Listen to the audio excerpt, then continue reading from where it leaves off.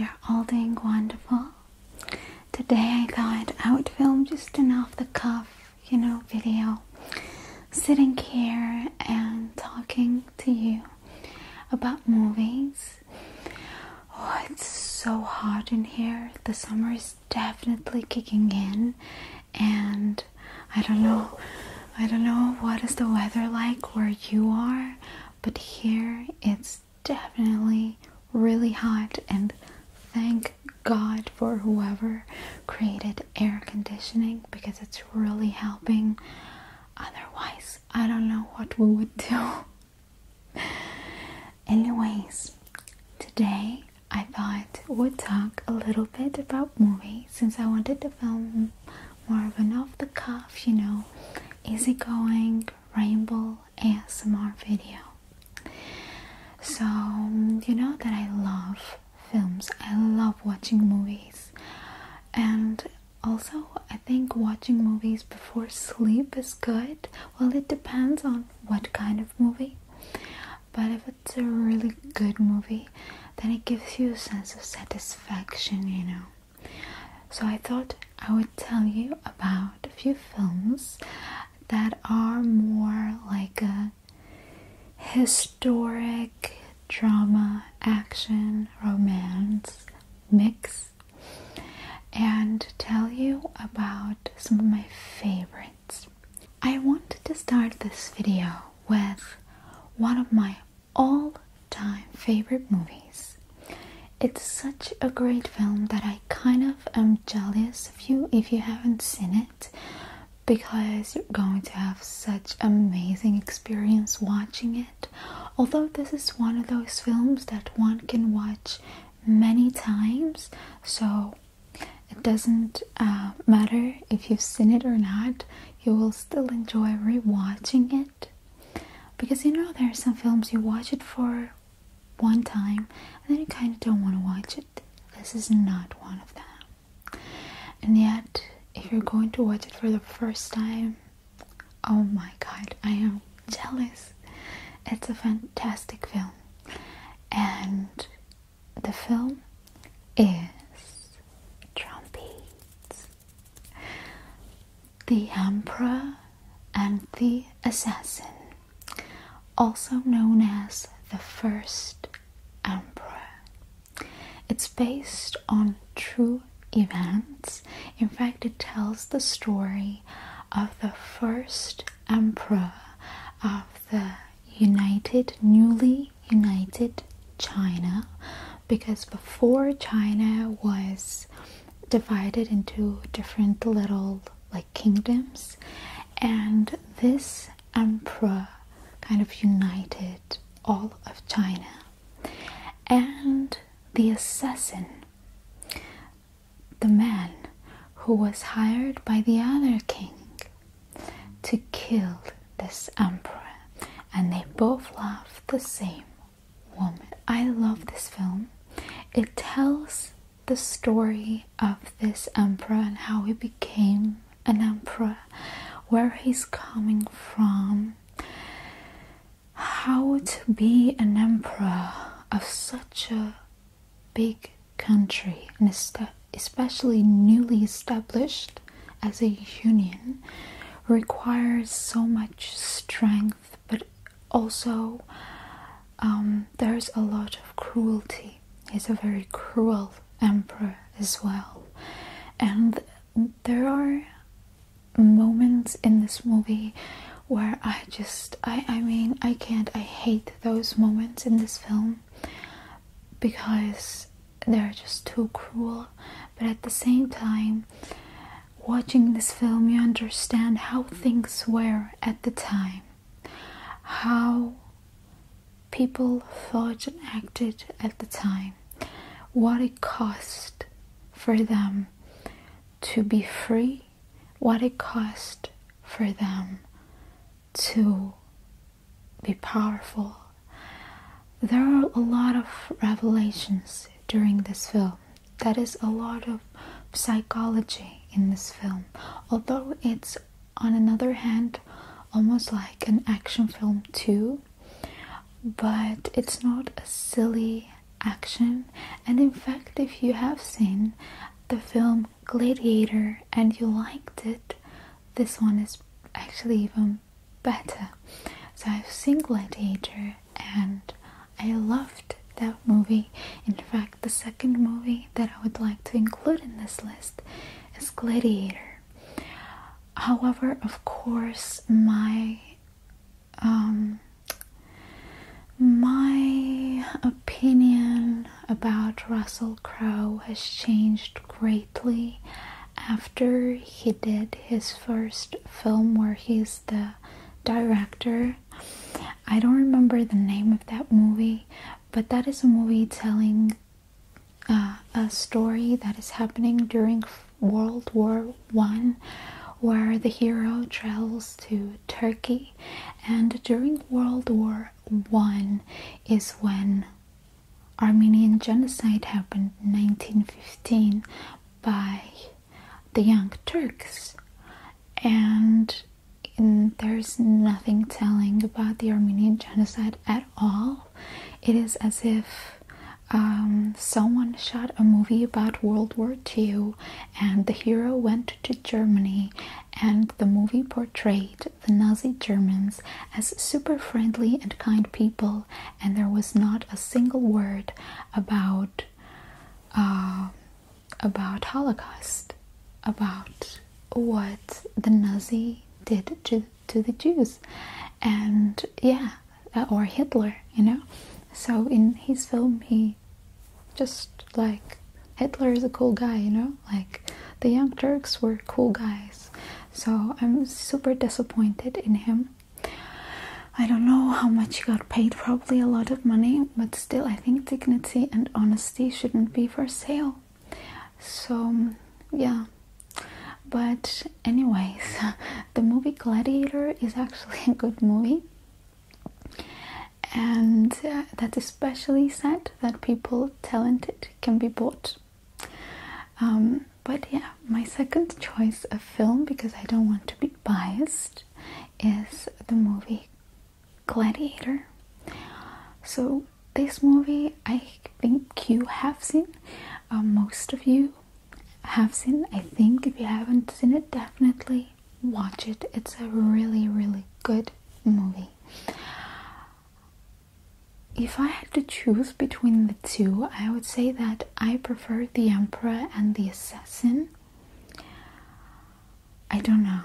You will have to watch it for yourself to see which one you like most, but say The Emperor and the Assassin is just one of my all-time favorites. But Gladiator is also amazing, amazing. And here you have a story of love, betrayal, extreme cruelty, and loyalty as well. In both films, the casting is amazing. Sometimes the movie is great, the concept is great, but the casting isn't that great. In both movies, it's done so well. And in Gladiator, I especially love Joaquin Phoenix. I think he's so amazing, and so believable. He gives you the chills, in The Emperor and the Assassin, the Emperor gives you the chills because he is so calm in his demeanor, but then he seems so calm and nice, and then he can like freak out and do something extremely cruel that he thinks is a necessity.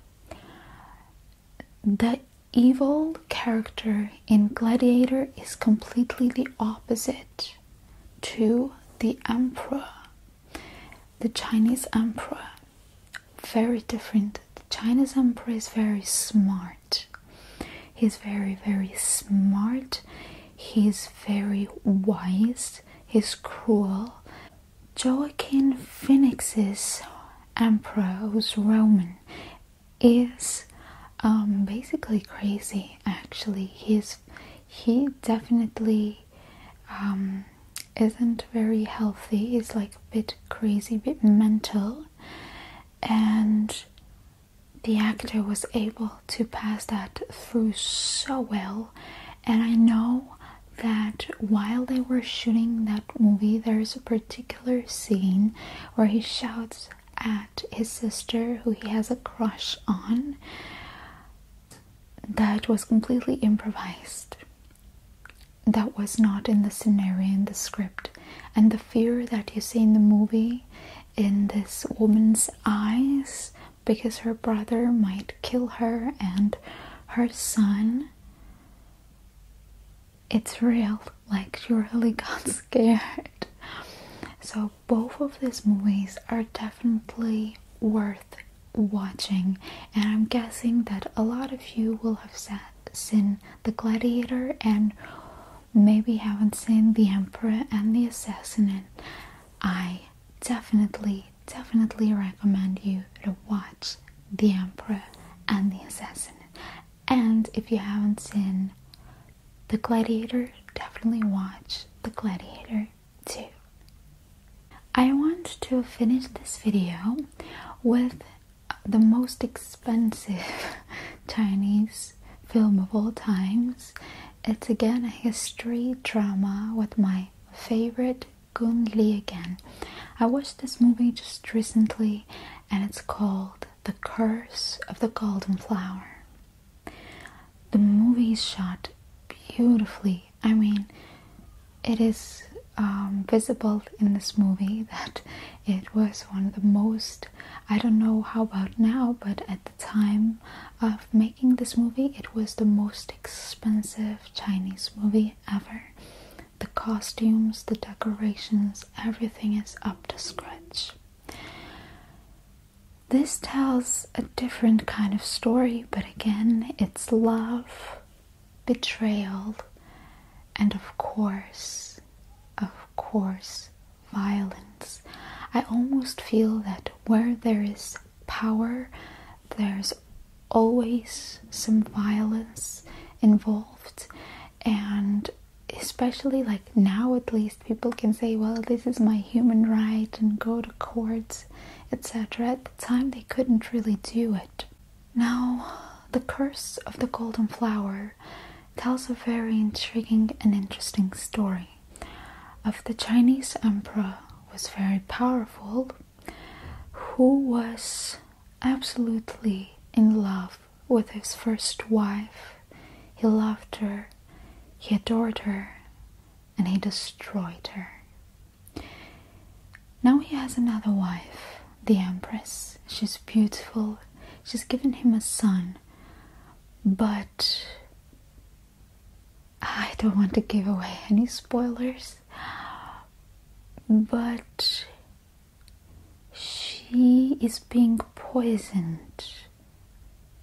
She's being poisoned little by little, day by day, and she has a poisonous plan on her mind. This dangerous plan may save her or may destroy her. This is East. People here are different. Their view of life is different. They love differently, they kill differently, and they betray differently. It is the complex story between the two sons of the emperor, the one from his ex-wife, the one from his new wife, the relationship between his wife and him, and their past. The end of this movie is also quite piercing, and just, it's the harsh reality. It's the harsh reality, and it is what, unfortunately, life is a lot of the times, as much as we want it to be different. In fact, all the three movies that I talked about today are kind of based on real events. Some of those events, because things happened so far back in the time, may have been, you know, changed obviously, but the overall aura is similar, and the overall feeling of that time and that period is definitely present. So I hope that you will watch these movies if you haven't seen them. When you watch them, let me know what you thought. Especially, I'm interested in your opinion in one of my all-time favorite movies, The Emperor and the Assassin. And also recommend me movies to watch of this genre, because I'll be away for a few days and I can watch some movies, you know. So definitely give me your recommendations. So love you guys so much. See you very soon. I hope that you like this off the cuff, softly spoken videos that I make. I know some of you do.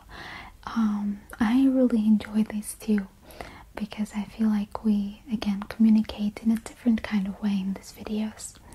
So waiting for your comments in the comment section if you've seen this movie. So let me know your opinion, and we will meet very soon. Bye bye.